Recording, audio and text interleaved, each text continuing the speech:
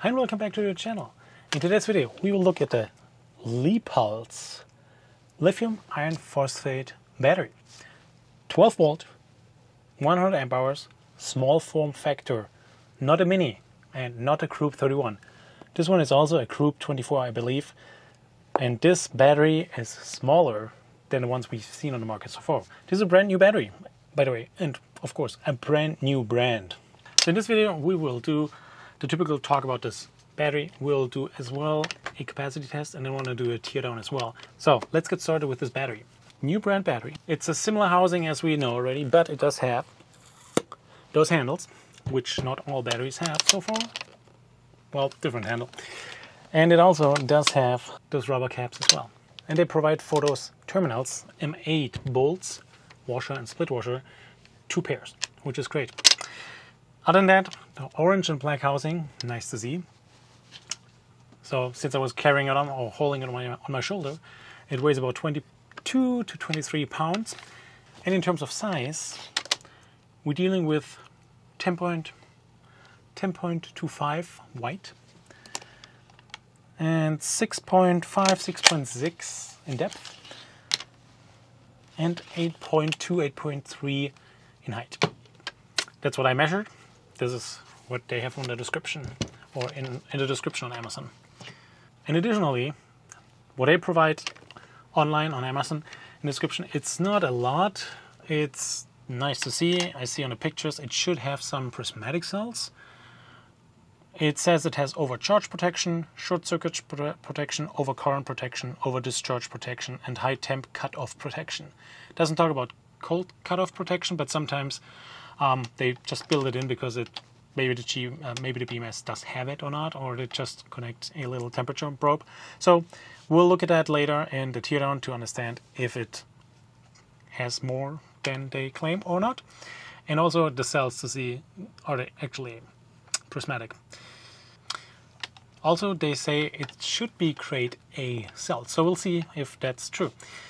We'll try to take it apart and see and confirm, hopefully, everything we see, and also see how the build quality is, because that's crucial for some of you buyers, and should be.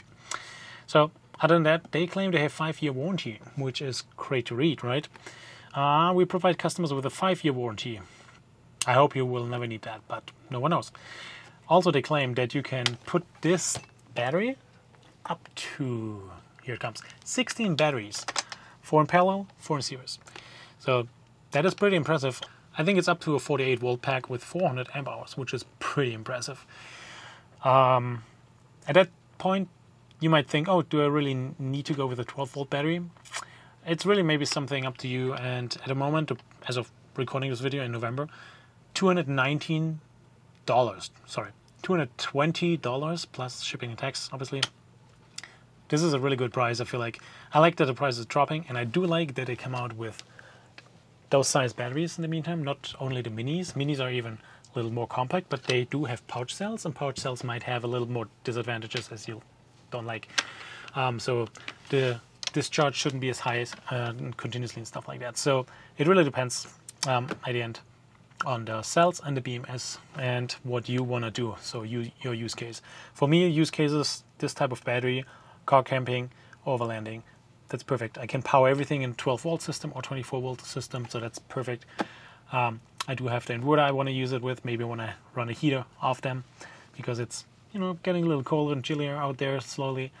But this is my use case. I'm using it. Of course, you can also have in an RV build or something like that where you have a 12 volt system, or you have maybe or you plan to have a 48 volt system in the future, but you want to start off with 12, then you want to upgrade to 24, etc.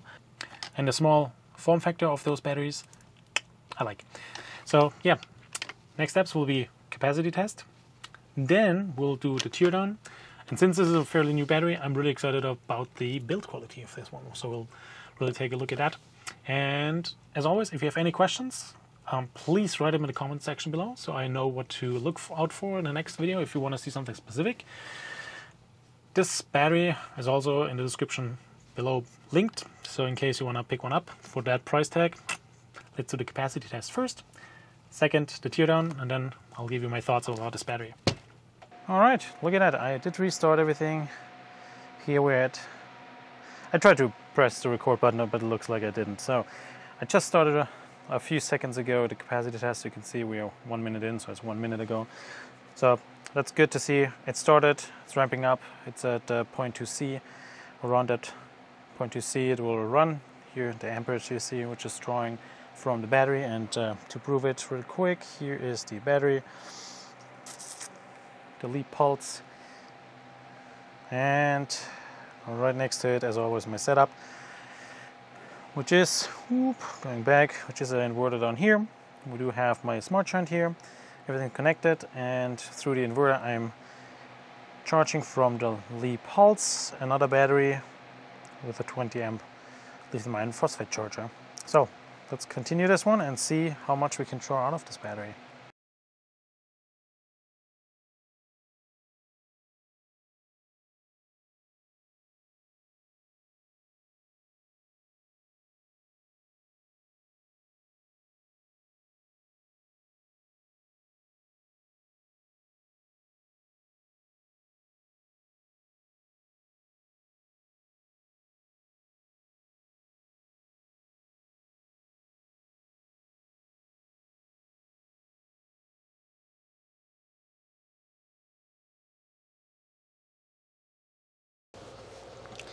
Oh, nice. There we are. We just hit the 100 amp hours, which makes us, with the LiPULS battery, pass the capacity test already. And there's a little bit more to go, so we'll see what the end result will be.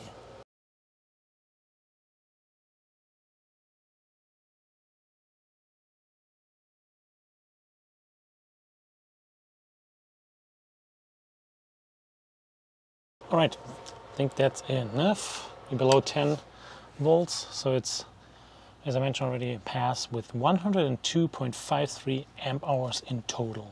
Capacity is passed. Now it's time to take this thing apart. Since this is a Group 24 form factor, I'm very curious how it looks inside. So the next step will be opening this one up. And to make it short and quick for you, we'll just look at that. We can open it. Nice. And as always, it has a strong smell, but all right, let's see. I did cut in here a little bit, but we do have, what do we have? We have 4 12-gauge wires here on the negative side. Same applies back here. 4 12-gauge wires on the positive side. And to give you also a better view up here, here you can see the terminals. They're both in a specific direction. They look like hydroelectric crimped. That's good to see. They feel very tight, not moving around. And let me, the main positive is back here, and the main negative to the BMS is on this side. Let me see if I can get it out. Here you can see the entire unit. A lot of glue holding it in, nothing at the bottom. That's good for me to disassemble, and there was nothing moving around anyways. Alright, so main or the terminal, positive, negative up here. With those 4 12-gauge wires. Then we have high density foam on all sides. That's nice. We have on this side.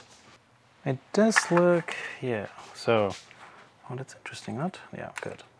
So it does look like here on this BMS, we do have, here's the main negative side, which goes to the terminal. They look just screwed. There's no glue, nothing on it, to insulate or whatever. With hex bolts, they have a washer and a split washer. That's good to see. On the other side, the same, a little more dense. There are 4 and 4 negative here from this side to the BMS, and then going out also 4 wires. That's good to see. Question if I can peel this off and see what it is underneath. We'll check that out in a second. We do have a temperature something here, because I saw it already. It's down here, looks like. Let's see what it is. It did claim it has high temp cutoff, so alright, it does look like a temperature switch, which says 65 on top, so this is a temperature high temp cutoff switch. And what's nice about it, and I think I have to, yeah, turn on this side. What's nice about this, we have the confirmation basically, those are prismatic cells. as described. It's nice to see. We can take this off. Okay. Let me scan the code for you really quick. All right, what do you see here? We do have laser welded terminals. All those balance leads, wires, they are just routed here and then underneath glued under the high density foam. That's all. So we can see here we have the balance leads soldered on.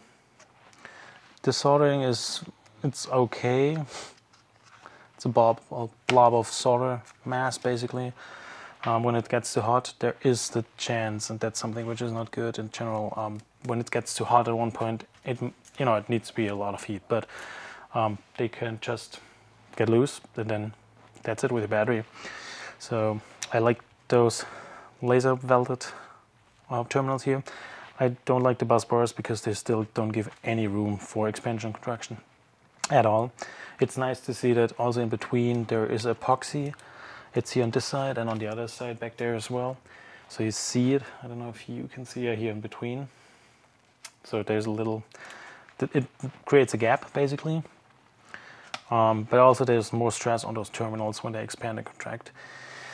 So keep that in mind. And the epoxy board is usually nothing which gives at all. A very thin layer of rubber or something which gives a little foam, very thin foam in between would be better to give the chance to contract and expand. But yeah, it's better than nothing. Here we have the main positive, as I said, the main negative on this side from the batteries. The balance leads, they run through here the middle to the BMS on this side. So that's the BMS again, right? So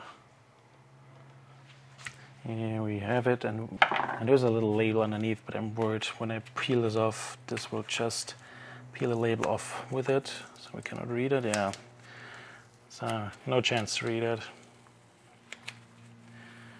I have no idea what's written on it. No, doesn't work. So I don't know what kind of BMS it is. Here we have this high density foam underneath, which is nice to have, and it looks like there's a bolt, then there's a little washer in between, a plastic washer and spacer, and then on the other side in this foam board underneath here, that's where the nut is, and that's where they will screw it in, so you can take this off actually. What else can we see is here. Here's the balance leads with a blob of glue. Then we have the switch, the high temperature switch. That's all we have, and that's all. Yeah, I mean, it's pretty straightforward. It's nice to see the prismatic cells. It's nice to see everything squeezed in. It's the only concern I would have is actually those balance lead solder joints here and the bus bars. Those two I would like to see improved on this, and then of course in the middle a little bit more of this foam which they have here, or actually on this side. Yeah. And then a little maybe a rubber foam or something in between, or rubber plate in between would be more helpful. But you have access to all the vents here. That's good to see. And as long as it's not in crazy heat, those solder joints should hold, even though they're not best craftsmanship. And you see sometimes also back here, for example, you can see that it has already color changed on this balance lead. So the solder probably also got on this cable basically. So yeah, let's see real quick if the high temp cutoff works. I have the bench parcel layer connected to terminal, and the probe is down here. Oh, you cannot see that. Down there, here, my fingers. I'll use the heat gun and see. Here's the display, so you see it's charging. Let me turn on the heat gun and see how quickly it stops.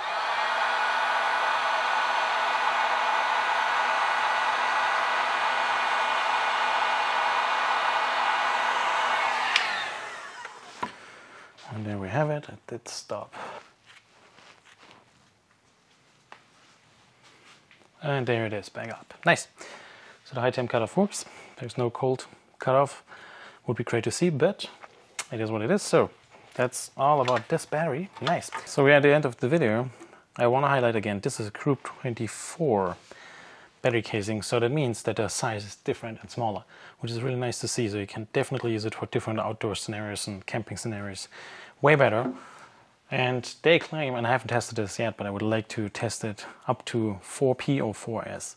So in total, maximum 16 batteries you can put in parallel and series together, which would be impressive and great to see. But so far, this battery did pass the capacity test. That's nice.